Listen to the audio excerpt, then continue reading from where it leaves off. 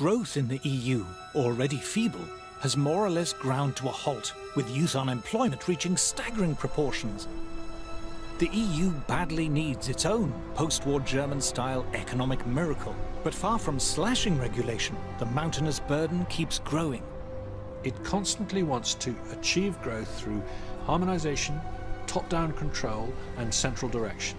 And we know those don't work. It militates against precisely the kind of individual initiative and innovation that is at the heart of economic growth. Regulation is the enemy of competition, and competition is the engine of growth. Therefore, it is no surprise that the European Union has become an economic basket case. Every continent now is outgrowing Europe.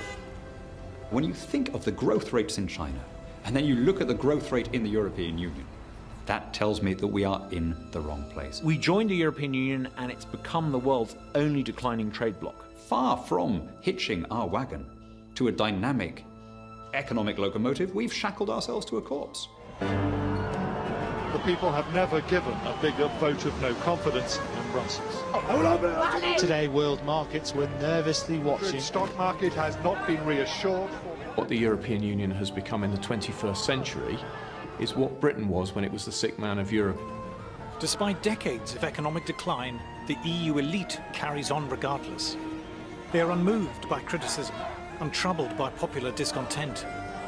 But the frustration of ordinary people is beginning to show. We now have to focus on constructing a firewall to prevent contagion within the Eurozone. What you can see everywhere is a conflict between the visions of a rather narrow kind of professional middle class which has dominated European politics and the reaction against it by the larger bulk of the European population. Eventually, if you stuff dictatorship down the throats of people who don't want it, they will rebel. Unfortunately, in many places, it's taking a very unpleasant form of right-wing populist nationalism.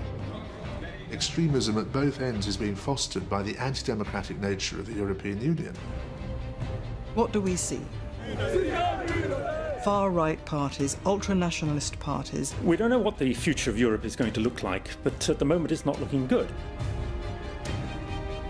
We don't know what political forces are going to rise in the future. We don't know what conflicts we might be dragged into.